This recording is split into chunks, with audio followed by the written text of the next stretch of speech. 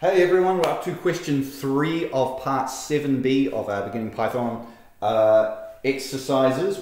Let's jump straight into it.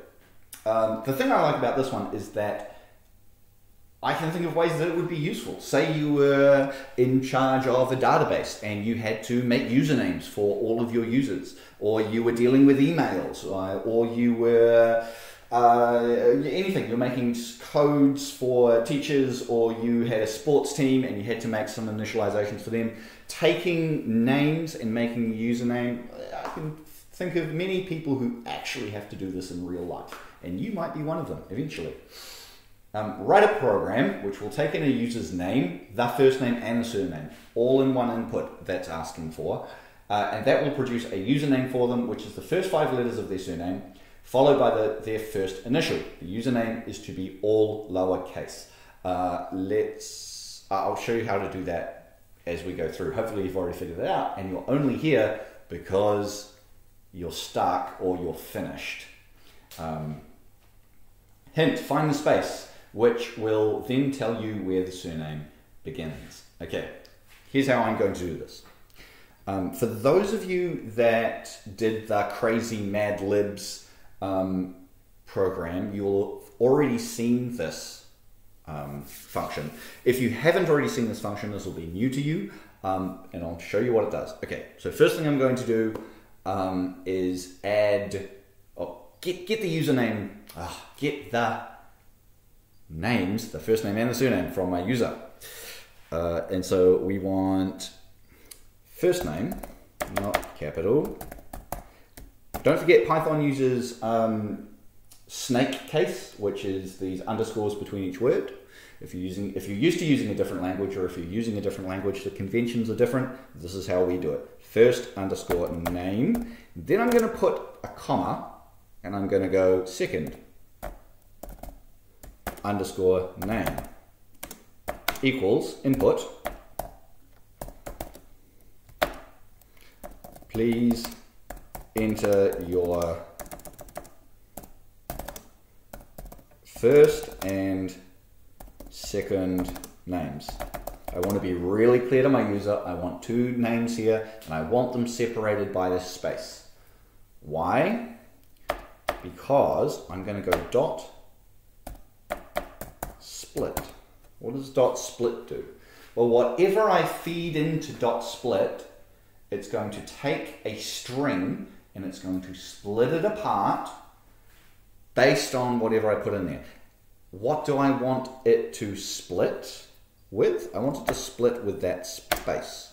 So if I just put a space there, it's going to find the space in that string, and it's going to split those 2 parts of the string apart, and the first one is going to become the first name, and the second one is going to become the second name.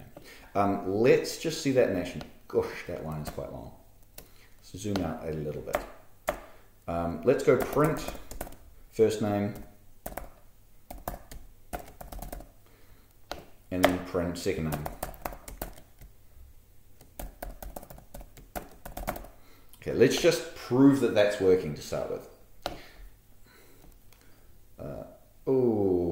Let's dash in that. I just cannot stand when it looks like that. Please enter your first and second names. Santa Claus.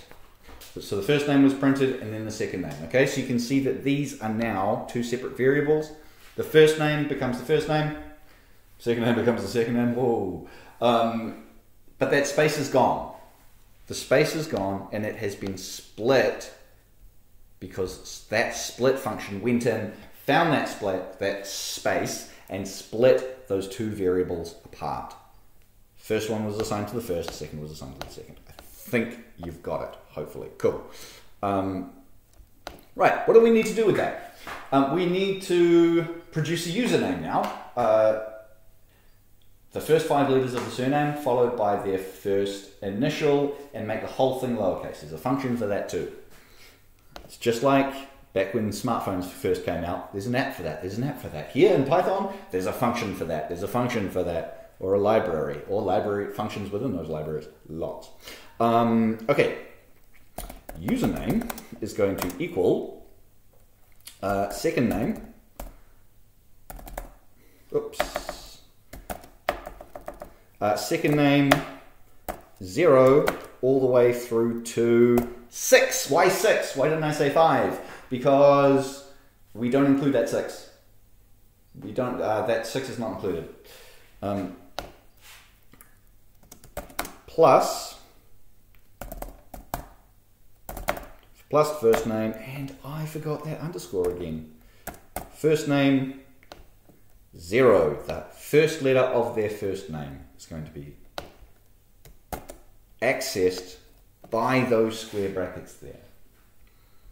For those of you unfamiliar with this means I want from the first letter up to, but not including, the 6th letter. That's what that colon there is doing. From the first letter up to, but not including the 6th letter.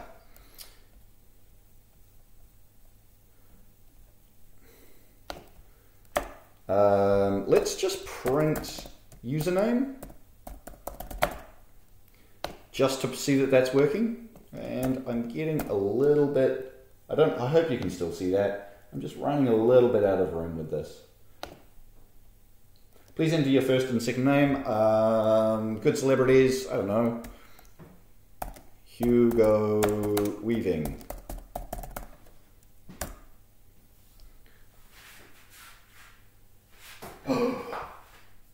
I've been proven wrong. I'm mistaken. Oh no. This is why you always run your code. You always check for bugs. That number is included in the range function. I'm terribly sorry. I have put you wrong. Should I re-record it? No, you can just see me make a mistake and learn along with you.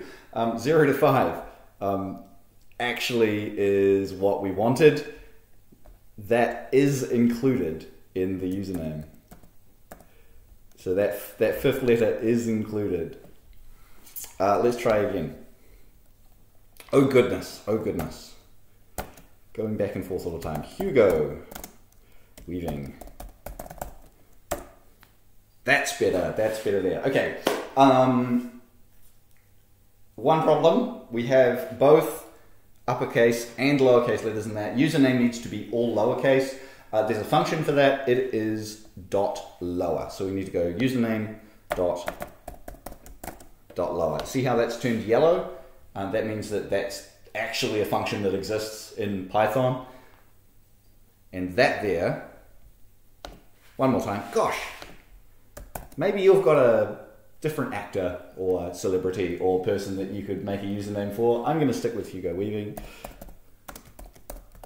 because it came to mind. Here we go. All lowercase.